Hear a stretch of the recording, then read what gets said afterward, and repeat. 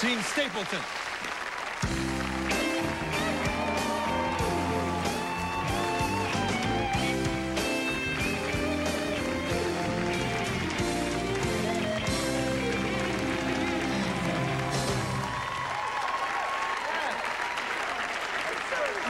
It's lovely to meet you, darling.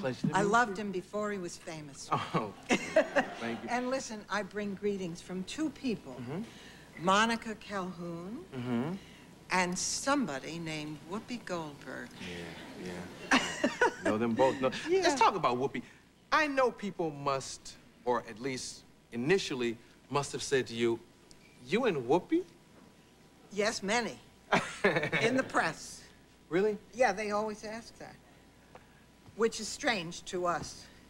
Because we're people, and we're actors, you know, and we're theater-oriented and experienced, and we're both serious actors, and of course, it was a joy to meet her. And I hadn't met her before I started work, you see, on Baghdad Cafe. And she's an absolute joy to be with. And she's one of the finest people I've ever known, the most honest and generous and straightforward, and of course, infinite gifts. Unique person, don't you think? Well, when you were into the honest, straightforward, I give you a double amen on that. Oh, well, you don't know me well. I'm mean and awful. Whoopi tells it like it is. Oh. She definitely tells it like it is. How did the network decide to put you two together, and how did they get both of you together? Well, because they saw, Mort Lockman saw a film that we had seen too, called Baghdad Cafe, and it had a part for Whoopi and a part for me. So he came after us, they all did. And it was such a lovely idea. And we both responded to it, and responded to the fact that we were also going to be in it, as each was told. Oh, they told you? Yeah, they told me Whoopi was going to be in it, and they told Whoopi I was going to be in it, and that was a big inducement to me, and she says it was to her, as well as the quality of the piece. So they kind of lied a little bit to get both of you? They didn't lie. Well, I mean... No, they didn't have it was true. Really? They had a commitment from you? Well, I guess not at the time. I guess they told Whoopi. But they may have phrased it correctly and said they were asking Gene. I don't know. Now, if someone was from another planet and they knew nothing about Baghdad Cafe, explain the premise. Well, it's the story of this isolated cafe in the desert, in the Mojave Desert. And a woman named Brenda with a sometime husband who is played by Cleavon Little, and a family a daughter played by Monica Calhoun, and other characters. And in comes this woman who has just left her marriage in the desert. She just stormed out of the car. She wouldn't take it anymore. And she walks for miles into this cafe, doesn't know where she's going. And so it's a new beginning for this woman. Now, in the movie, she was a German woman, German tourist, but if they didn't want a German tourist, they wanted an American tourist. And so I come to this cafe, and there's something about it that feels like home, and the magic and the mystery of the desert appeals to her, and the sense that she's starting a new chapter in her life. And this Brenda's very interesting, and so it's the blossoming, I think you might say, of the desert, and metaphorically, of a friendship. Yeah. Okay, let's take a commercial. I don't want to get caught up in another idea. We'll take a commercial and come right back with Gene Stapleton.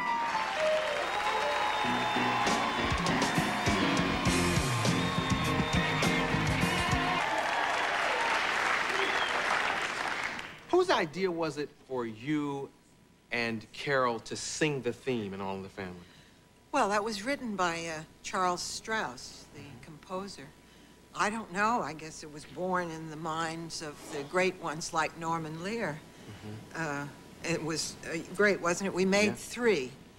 3 tapes, you know, through the years.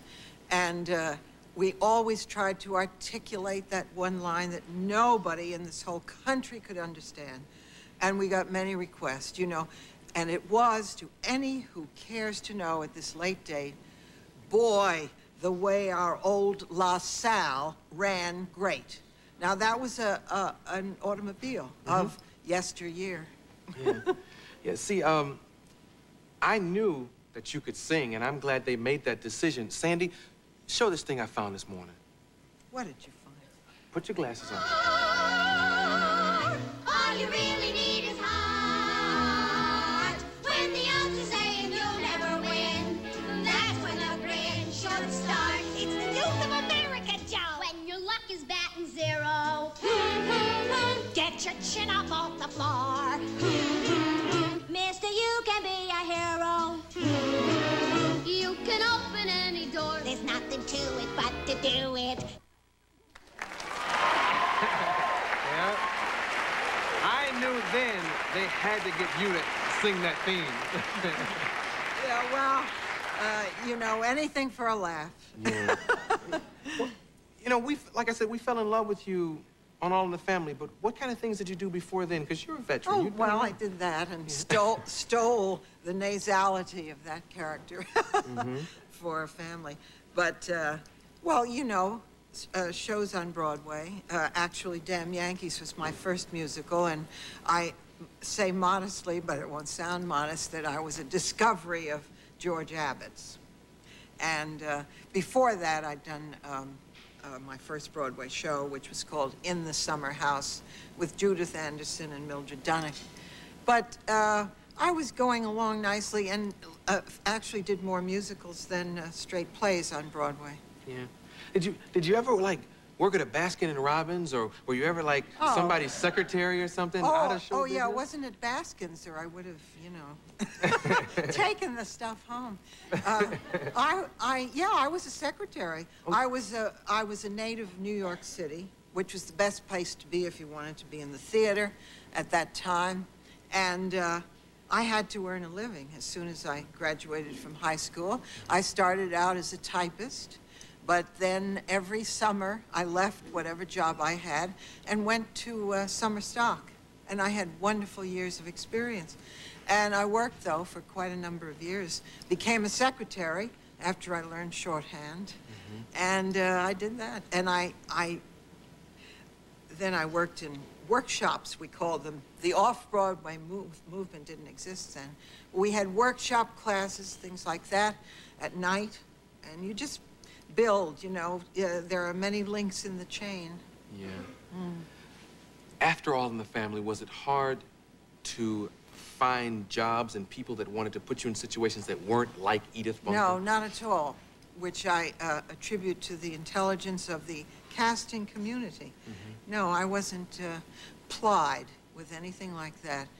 1 or 2 times, you know, but no. And these most wonderful opportunities in television and theater came after that series, thanks to that series. Yeah. Yeah, that series broke a lot of ground as far as television shows are concerned. Yes. And I don't know, is there anything breaking ground now like that did? I don't know. You have to answer that. I'm your interviewer now. Yeah. Well, I like to have conversations. I don't like, there's enough interviews going on. Yeah. You know, I like to have conversations. I think there's some groundbreaking things. Some groundbreaking. A lot of people may not like the ground that's being broken, but I think Fox as a network is kind of breaking a lot of ground. I think so, too, yeah. You know? There were a lot of controversial things that went on the show. What got the most letters? What did people have a hard time dealing with on All in the Family? Gee, in talking about ancient history, I don't want to take up the time trying to remember. Yeah. But, you know, actually, the shock did not come that was expected. CBS manned the switchboards after our opening and expected tons of calls. They only got 500 calls, which was very, very little. Yeah. And you see it, Norman Lear trusted the audience. And he was right. He trusted them. He he didn't think of them as the lowest common denominator to play to. Yeah. And therefore, he expressed his social conscience, his wonderful entertaining talent, and wasn't afraid, you know? Yeah. So it was groundbreaking, but people were ready for it. I guess so, yes. Yeah. Well, good luck with Baghdad Cafe. Oh, thank you. It opens this Friday, the 28th of September. I get that in. Yeah, we got to do business, too, while yeah, we're let's here. do that. 28th at 8:30, and we have a lovely lead-in of Burt Reynolds' new show, too. Yeah, that has everybody on it. It certainly does the best. You know, it's interesting that when you made the statement, you said it opens. You still have theater in your heart. Oh, absolutely, yes. Well, that's the mother of it all, you know. Yeah, her television show opens.